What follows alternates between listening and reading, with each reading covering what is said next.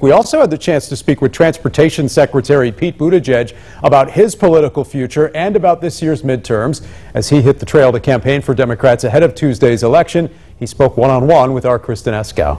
We're doing much better than the historical norm when you have a midterm election. And I think that reflects the difference in vision between our candidates and what you're seeing in the congressional GOP and a lot of these Republican candidates. On the other side, you've got a very practical problem-solving approach that you've seen from a lot of Democrats who've done things like getting that infrastructure bill done. The last administration said they were going to do it. It's always been considered a bipartisan priority. But this time we actually made it happen. And I think when voters see things like that, they understand there's a real difference in approach, difference in values, and a difference in priorities. Do you think Republicans and Democrats can work together to get things done? And if so, where do you see the areas for most potential for compromise?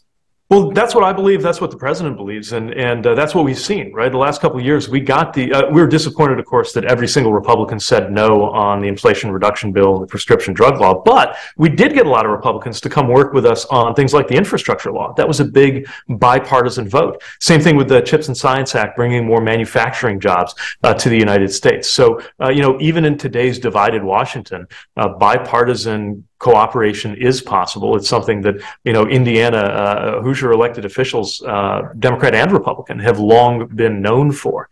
And I would love to see us get back to that tradition. Unfortunately, you see more of an extreme turn in the GOP. But as we have demonstrated with things like the infrastructure work, we always stand ready to work across the aisle. Frankly, with the way the districts have been drawn in some of these races, the field has been tilted a little bit against Democrats. But that is never going to be a reason for our candidates to do anything but work extra hard, even if it's uphill, to earn those seats and earn those votes. Finally, speaking of the future and elections, what do you see in store for your political future? Do you hope to run for president again someday? I'm very focused on the day job. It's more than enough to keep me busy, and I'm proud that President Biden has trusted me to work on such an important part of the agenda going forward. So I've got my hands more than full and focused on just trying to do a good job. All right, Pete Buttigieg there with our Kristen Eskow. Coming up next on this week's edition of In Focus, we'll hear what President Biden is saying about the midterm election results.